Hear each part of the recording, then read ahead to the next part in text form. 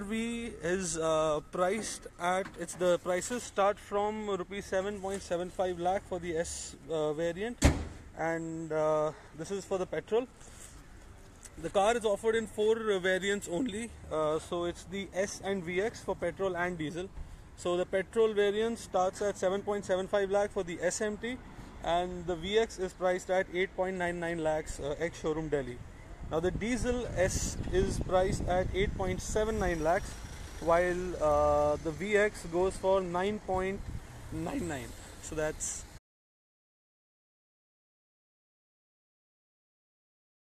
about 100 bucks short of 10 lakhs. Now about the car, it's powered by two engines. The petrol is a 1.2 liter 4-cylinder iVTEC, whereas the diesel is the 1.5i DTEC engine, again a 4-cylinder.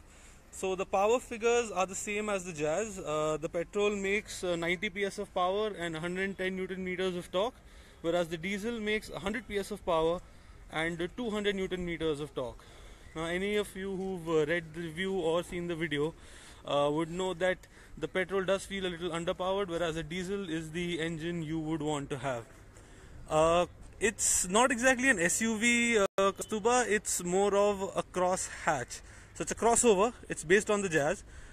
It's much bigger than the Jazz. Jaskirat, the diesel prices start from 8.79 and go up to for the S variant and 9.99 for the top of the line VX variant. Lalit, 4 variants only. Yash agar pasand nahi hai to then yaar it's not really our call, is it? So design wise it looks really nice, especially the rear. Prashant will just get to the interior in a bit. So as you can see, the tail lamps are new. They look quite good and give the car a bit of volume. Size wise also it's actually quite large.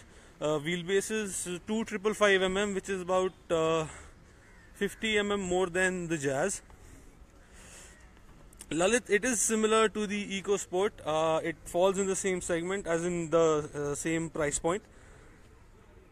Shri, we'll just get to the interior in a bit. So the wheels are new. They're 16 inches compared to 15 inch on the Jazz. Shankar, the petrol variant comes with a 5-speed manual. The diesel comes with a 6-speed manual. The diesel also gets a cruise control. But there is no CVT option. Alind, yes, this is the top end. This is the VX. Now I'll just get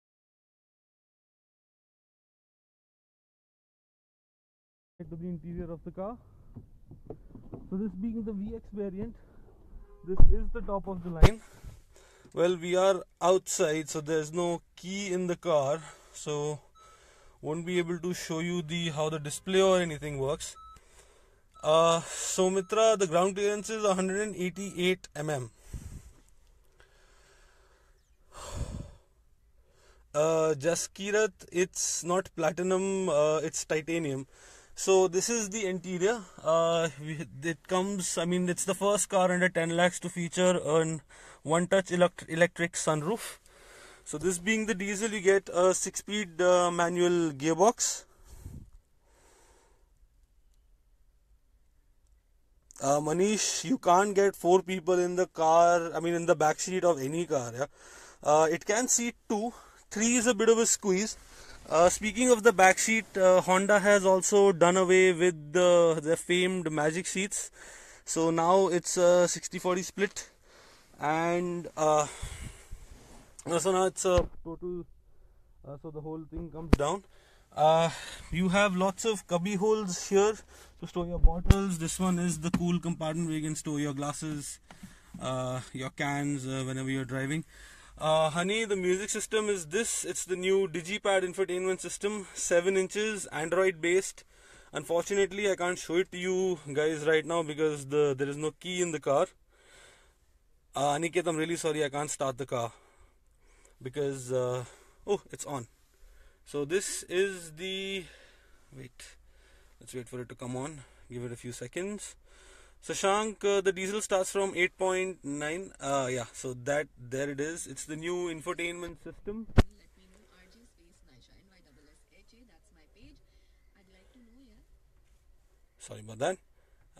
So yeah, that's the new infotainment system. So you get lots of customization options. You can choose what you want on your home screen. You have navigation system by Map My India. Akash, yes, it does get sunroof, and it is one of the few car. I mean, it's the only car in 10 lakhs to be so. Plus, you get Bluetooth connectivity. You also get internet for your maps and emails and browser. But that has to be sourced by your phone, and there is a little. So there is a little dongle you have to buy from Honda. So for that to work with your phone. Plus you even get an HDMI port, which is new for something like this, and also a 12-volt socket for charging on the go, a USB. Then you get this armrest here, which can open up and you can store your iPads and iPhones here. You can even connect them to the infotainment system. You get an additional USB port here and a 12-volt socket. The seats themselves are quite comfortable, and this being the top of the line, you even get steering which is adjustable for reach and height. So that's quite good. Adinath boot space is 363 liters, which is like 9 liters more than the Jazz. The Manish touch is slightly slow. I mean, it's a little slow to respond. So if I press, so it takes about half a second to actually, take the input. But apart from that, according to Honda, I mean, it works really well. Sunny, yes, this is the top model. So you get touch start, keyless entry. Yeah, Prithviraj, sure. Jawahar, given the Delhi traffic conditions, I wish, man, I really wish it could fly. But unfortunately, it doesn't. So there are the front seats. These are the rear seats. So as you can see, there is ample room. So I am about 6 feet tall, and I was comfortable in the front. And you can see there is ample knee room. Yash, the prices start from 7.75 for the petrol S manual, and go all the way up to 9.99 for the diesel VX. Now, as for the fuel efficiency, is CAF, no AMT, no CVT, only manual gearboxes. As for the fuel efficiency, the petrol makes 17.5 kmpl, which is actually slightly lower than the Jazz.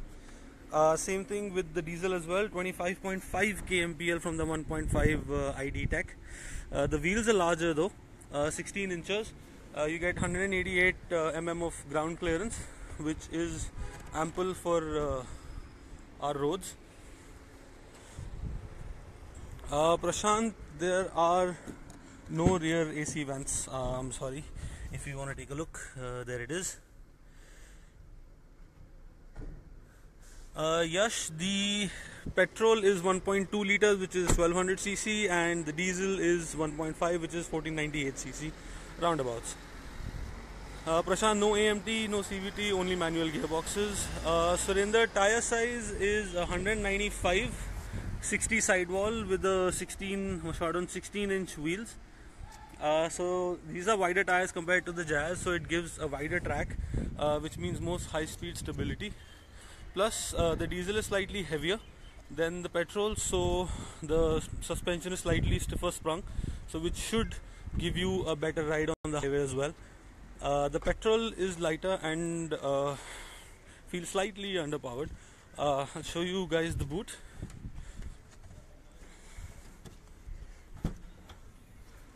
There it is. So it's a pretty big boot. There's a wall behind me, so I can't really go any further. CAF, yes, it does get LED DRLs, and though the headlamps are halogens. Nayan, ground clearance 188, Arjun 188, Ashish Bhalla 17.5 और 25.5 दे दिया sir. 17.5 for the petrol, 25.5 for the diesel. Abdul, on-road diesel price would come up to some, the top of the line would go for somewhere around 11, whereas the S would go for somewhere around 10. Agosh, total of 6 colors available. One new, this is the new color that you see in front of you. So this is the all new color that's available. And yes, key boot opener is there. Rajput, yes, it's available in diesel. Saurabh, prices from 7.75 to 9.99. Sahej, we'll only be able to tell you that after we've done the road test. Yeah, can't comment at this point. Rahul, the petrol makes 90 PS, the diesel makes 100. Sashank, it's 1500 cc, not 1.5.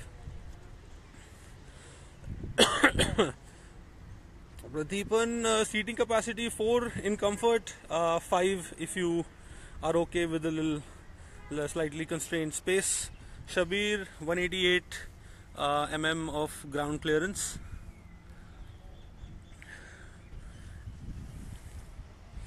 And yes, a lot of people have been asking about the sunroof.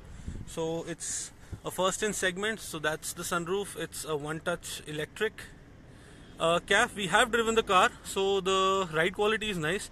The diesel is slightly better than the petrol. And I mean, it's pretty well equipped to handle the Indian roads. In terms of safety, you get ABS, EBD and front dual airbags as standard across all variants.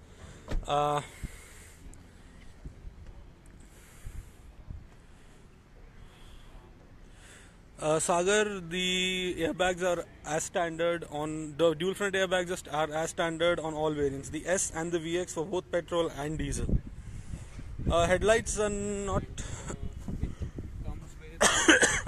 excuse me. The headlights are not projectors, they are normal halogens. Mudassir, the power again 90 PS on the petrol and 100 PS on the diesel. Mihir, the music system is the new Digipad infotainment system, which is actually the party piece of the WRV, and it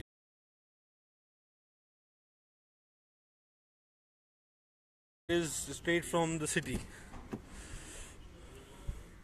Vikram, the prices start from 7.75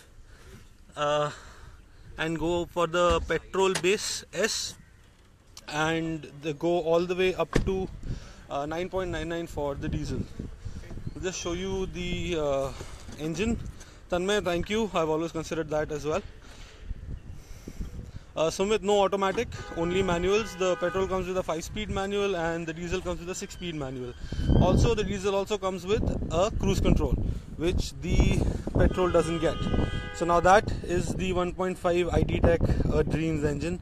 Again, for ones who missed, 100 PS of power, 200 Newton meters of torque and 25.5 kmpl. So you can't even buy, Tanmay, you can't even buy a toffee in 0 rupees. Yeah. Anyway, so that's all from us, guys. We have come to you from the WRV launch. That's the car.